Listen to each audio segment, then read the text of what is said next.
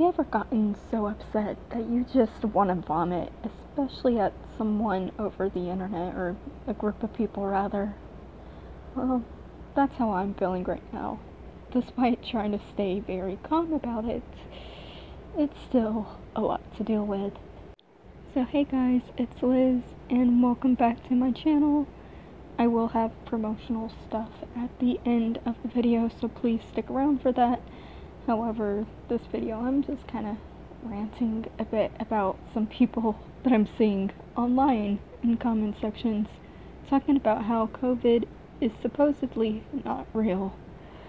Oh dear, this is gonna get kind of personal, so bear with me on that. To clarify any misconceptions about this video, this is primarily targeted towards part of the truther community and also towards celebrities and things of that nature, and also just random people that I'm seeing out in public as of late, despite numbers rising as far as COVID cases. So yeah, this is so fun not. For now, I'm just gonna start with the celebrities that are just having parties at the moment. If you're not caught up on that, I don't blame you. Most of the time I don't really care, but sometimes it pops up on my YouTube thanks to some of the people I subscribe to and some of the videos I watch. If you don't know already, I think it's like Jake Paul and Tana Mogo, or however you say her last name, decided to go for this one party or something, and there are multiple parties with a bunch of underage TikTok stars for their birthdays and all sorts of things. And not only was these parties very tight, is the best word I can describe them, but they were also very just close proximity, and they didn't even care about there being a pandemic right now while they're in the state of California, where that's the highest numbers, as far as I know, in the United States are. So admittedly, I am pretty pissed off about that, because not only are they going to these parties, but once they get home, they transmit stuff to their families, and it goes a long way with that, which is very, excuse me for yawning. I just had my brain is fried from school stuff, so yay. But it's just really annoying seeing these kids. Well, I say kids, they're probably about my age, which is 19 to probably 25-ish, I don't know, go out here and purposely get themselves sick, knowing that they can get sick. I'm saying sick just as to paraphrase it, which is a lot worse than just a flu, which leads me to my next point of the people that post about COVID not being real, which, oh boy, I see these comments a lot, and I see them on a lot of right-wing posts, some of which that I do follow on Instagram, and it's just kind of like, y'all are really that stupid to come out of your way to be like, oh, it's not anything, it's just a hoax. Meanwhile, people are dying, people are being hospitalized, it's a whole slew of things. And the worst part about it is that this virus is very, what's the word? I'm trying to think, sorry. This virus is actually just very unpredictable. And it really bothers me because, as someone my mother got it, my uncle, whom I have to take care of, got it, he has Downs, and then their older brother also got it and recently passed from it. So that has been really hard on us lately. And just trying to get my uncle to understand that his older brother is gone is very troubling, to say the least, because he doesn't believe it, and I'm not gonna get into family drama, but now he won't really understand that his brother is gone, because there's nothing for him to actually be able to see. So that's really heartbreaking for our end.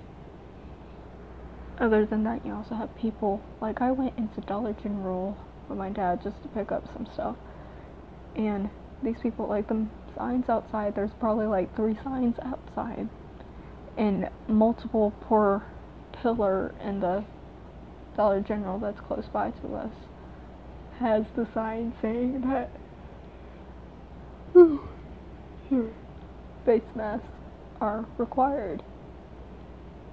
And these group of people, obviously from the same family, I'm assuming they all kind of had like the similar facial features, but it was just kind of like they did not have a mask on, and they kept on getting extremely close to many people, including myself and my dad, which already made me uncomfortable because I don't like getting really close to people or tight aisles, so that really bothered me personally, especially during the pandemic, where even though I didn't get COVID from my mother or my uncle, I could have easily gotten it from just going to the store, which is very, very extreme. Other than that, it's just kind of like, in my mom's case, she got it from her work, she works at a hospital, so it's just like, they aren't prepared to take COVID patients because they are a small hospital. They don't really have much of the PPE stuff that you would usually get.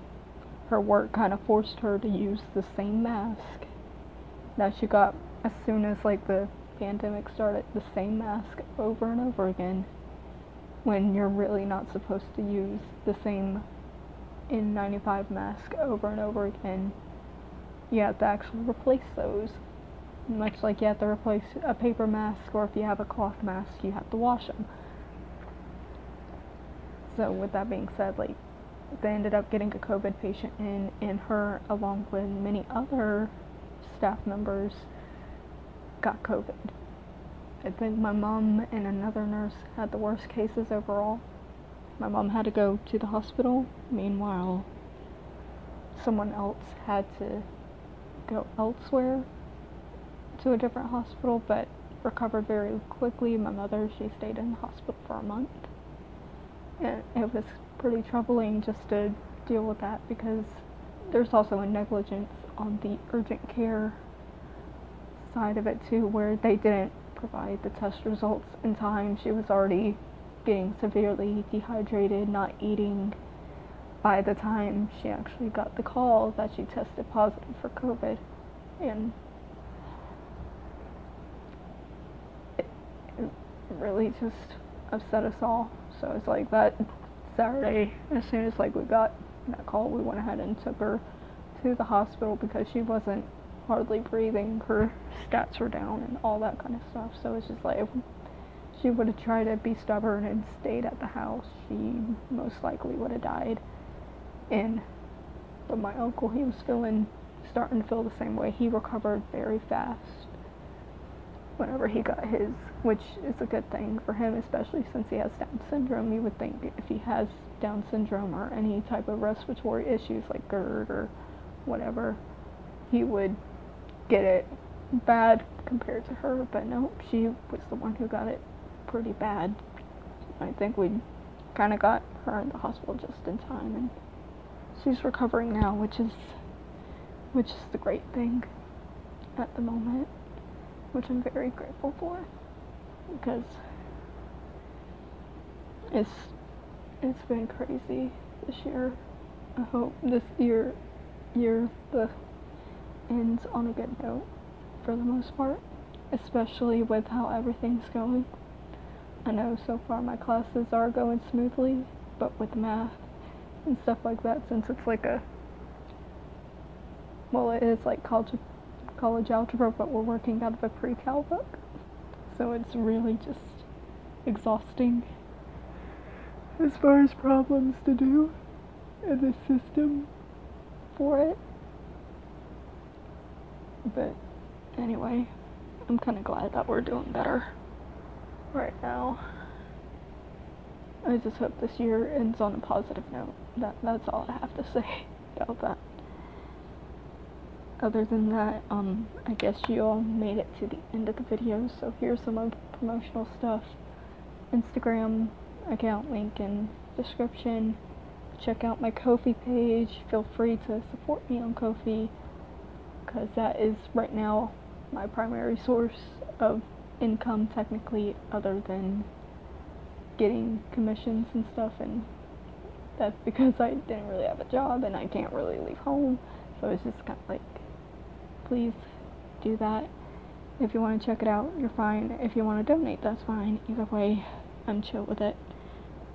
And that's really it at the moment. I'll be trying to do more videos soon, probably like in between certain periods. But anyway, I am out. See ya.